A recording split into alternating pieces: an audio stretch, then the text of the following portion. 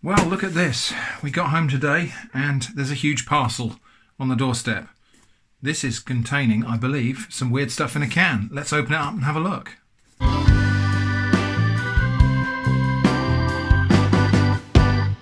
So yeah, I know where this is from. This is from the German preparedness store, Convar Europe, which is all about, well, significantly about selling long-term storage foods.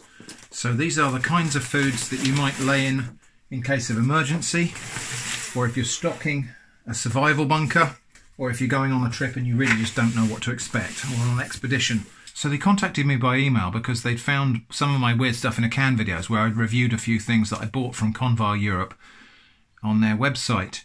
And they asked me if I wanted some free samples, so I really wasn't expecting a massive box like this. They've got some interesting products apparently, which do definitely fit into the weird stuff in a can series, and they've given me some free samples. So full disclosure, what we're looking at here is free samples that I've been sent by this company very kindly. That isn't going to change my review of what they are. Wow, look at this. Does that bit come out? Yes. Let's get rid of this cardboard. So wow, we've just got rid of the outer cardboard, but wow, look at the stuff they have sent me here. It's actually 3 boxes within boxes. So let's get rid of some more packaging, and then we might be in a position to actually take stock of what we've got here. Look at this selection they've sent me. Quite amazing amount of stuff in these boxes. So let's have a look. There's a packing list here, but let's not do spoilers. Let's encounter these as we find them. Mega Streetwurst, which is like sausages of some sort in a sauce by the look of it. Looks like slices of curry wurst or something like that. So it's curry sausage in a sauce. So that's cool.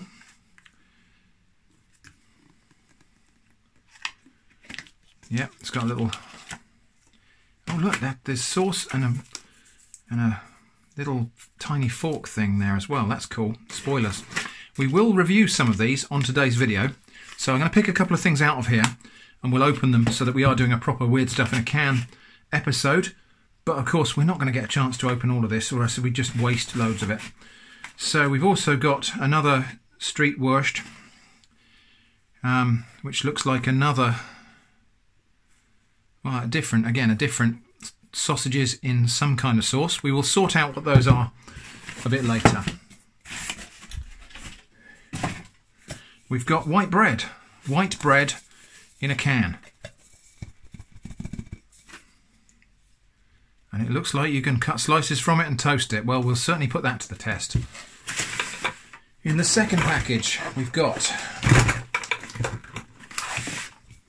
house bread. So again, this is going to be some kind of canned bread, and I can feel the loaf actually rattling around inside of there. That's interesting. So we've got 2 cans of bread at least. We've got another one, land bread, which looks like it's some kind of wholemeal type of mixed wheat bread. Yeah. Oh, I see. The house bread is rye bread. Right. Should read the translations. They are there for a reason. Dinkel bread. So this is a spelt loaf. Cool. Wow.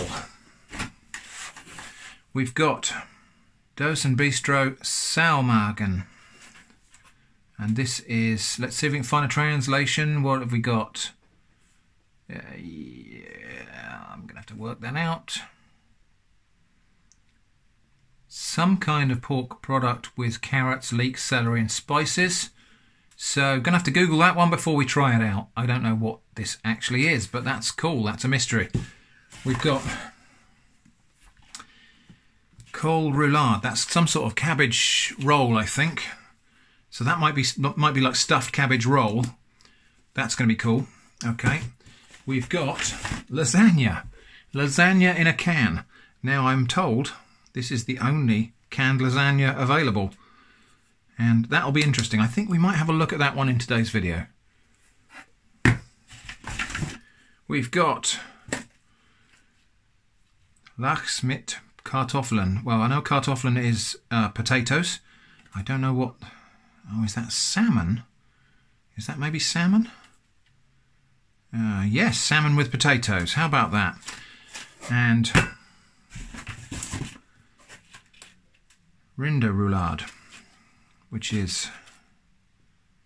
looks like some sort of beef with potatoes and red wine, and pork and bacon.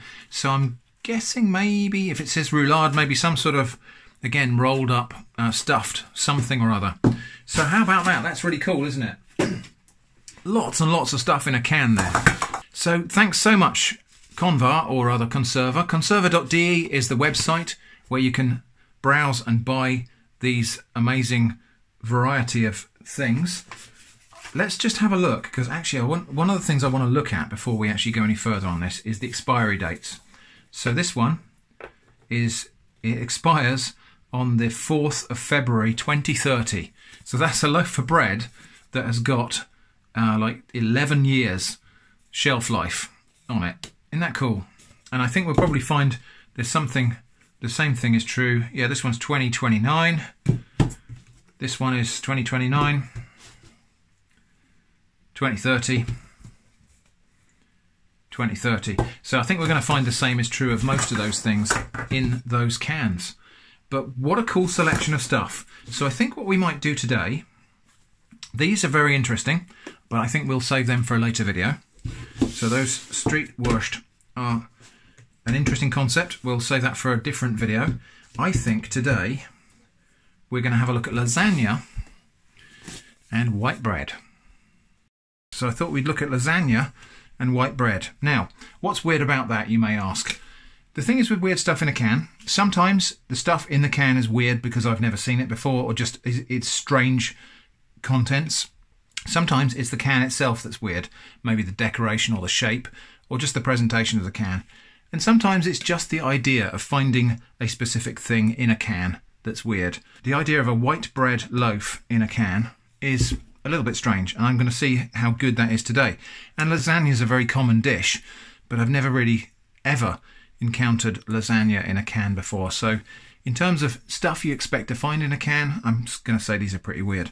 So the ingredients on the lasagna are water, tomatoes, 16% beef, processed cheese, which is butter, whey, cheese, water, milk, protein, melting salts, calcium phosphates, sodium phosphate and salt, tomato paste, Gouda,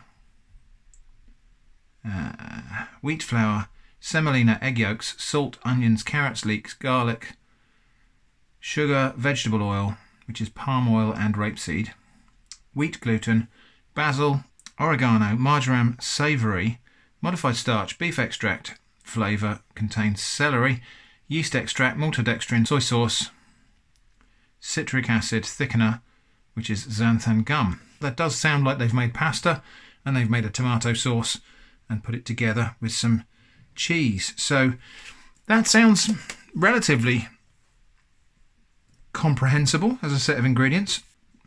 So ingredients for the bread are wheat flour, water, yeast, iodized salt, palm fat, sugar, wheat malt flour, dextrose, sugar beet fibre, malt extract, acerola juice concentrate, and just as warning, may contain traces of nuts and eggs.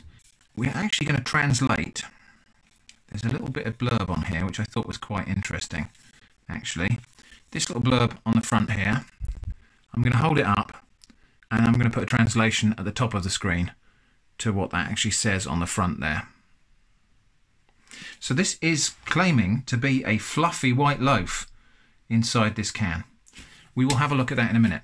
But first, let's get this lasagna open. Now, interesting thing with this lasagna is that there is a specific way to open this. There is a prescribed method of opening for this lasagna. And it's going to surprise you because it's a pull-tab can, but the instructions are to use a can opener. Interesting, huh? What we have to do, we are instructed to open the bottom of the can first. Let's see if I can do that. But that can is off of there. Let's take that off. There we go, there's the bottom layer of the lasagna. A little bit of spoilers as to what that looks like. A little bit of liquid moisture there, don't know what that is. Looks a bit oily. And then we are to invert that onto there. And then what we're supposed to do is open the pull tab here. Oh, let's do that. I was going to open this top with a can opener as well, but we'll open the pull tab. So there we go. That's the top of the lasagna. Not quite so pretty there. And then we have to just loosen around the edge. I think I was probably meant to do this from the other end. I have not followed the instructions exactly to the letter. And then the entire lasagna should drop out onto the plate, pretty much. So let's have a close look at it. So well, I can see layers in there. I can see sauce. I can see what might be a cheesy layer on the top. So it does look pretty much the part. Let's have a little sniff. It smells like sun-dried tomatoes, so it smells very tomatoey and very cooked. I think what we're going to do, we'll chop this in half so we can have a look at the internal sort of structure and layers here, and then I will carefully push it back together when I go and warm it up. And yeah, we can see, let's have a look on that camera. You can see layers inside there. This is definitely looking like lasagna. We'll see in a moment how it stands up in terms of taste. But anyway, I'm going to warm that up before we eat it, just to give it a fair test. You could eat it cold out of the can. Obviously it's cooked. It's completely sterile in that can. It's got to be if it's going to last 15 years. So, onto the bread. Now, this is interesting. And what we're going to do here, it is a pull tab can. And I feel stupid having to explain this every single time I open a pull tab can with my can opener. But the reason this time is not because the ingredients will splash on me because of the pull tab, but because pull tab cans leave a little rim around the inside of the can there. And this is a solid loaf of bread. We can actually hear it rattling around inside the can. If I leave that little rim on there, I'm pretty confident we won't get the loaf out in one piece. Whereas if I cut it off with a can opener, and we don't have that little lip to contend with, yeah, if I'd not done that, I think we'd have had a rim on there that would prevent this loaf from sliding out in one piece. But there it is. Rather odd looking loaf of bread. Let's have a sniff. Okay, it smells a bit like malt, really. So it smells quite sweet and malty. Yeah, it smells like a kind of, like a malt loaf or something. So what we're recommended to do with this is cut it vertically into slices and then toast it to kind of bring it back to life a little bit. So I think that's what we'll do. We'll cut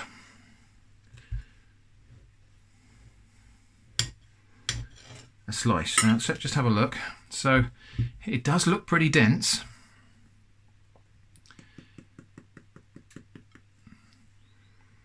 And the inside smells exactly as the outside did. But we're going to cut a normal thickness slice of bread here. I'm going to put that in the toaster downstairs, and we'll bring that back up in here in a minute. I might put a little bit of butter on it, not butter from a can. I have had butter from a can from this very supplier, but we're going to have just a bit of bread and butter with our lasagna. So back in a moment, and we will give this all a taste test. Okay, so here we go, fresh back from the microwave. That's probably too hot to eat right now. So let's have a look at the bread first. So I've toasted this for probably about a minute or two in a toaster. I'm going to say it's not tremendously fluffy. It has got a little bit fluffy in the middle of there. Let's have a taste. I've put ordinary butter on there. Let's have a little taste. It's not bad.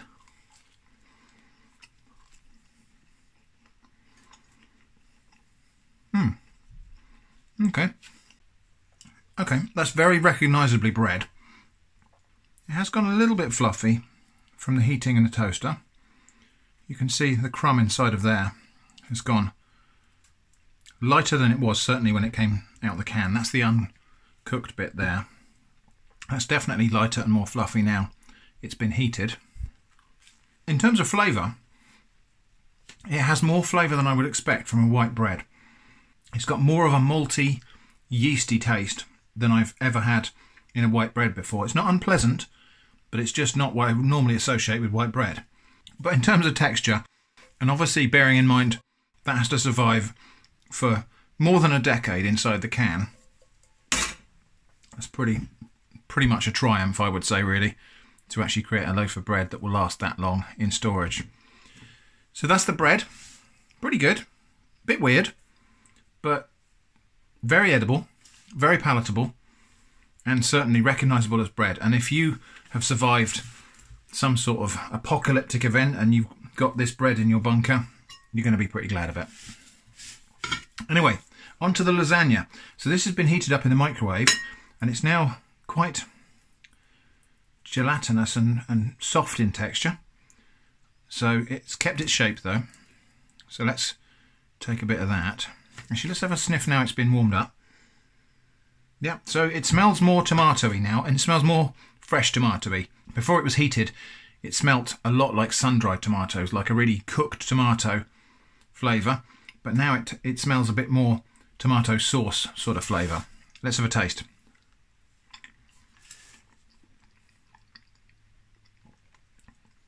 Flavour is spot on. Absolutely spot on for lasagna.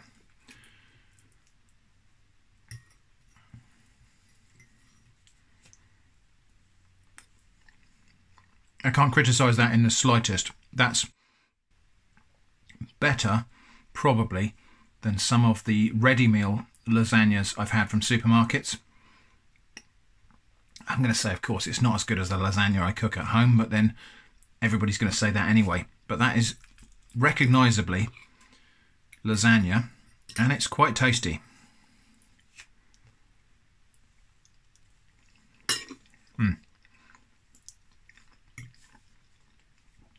I'm definitely going to eat all of this. That's pretty good. So that's the lasagna, and definitely, given that again, that's got to survive a decade in a can, that's actually quite remarkable. So there'll be links in the video descriptions to the shop where you can buy this product. I'm not affiliated with them, although they did give me these samples for free. They're not cheap, I'm going to say that, but part of that is because of the manufacturing standards that have to go into making them so durable and so shelf stable. That has been white bread and lasagna on Weird Stuff in a Can on Atomic Shrimp. Thanks for watching, and I hope to see you again soon.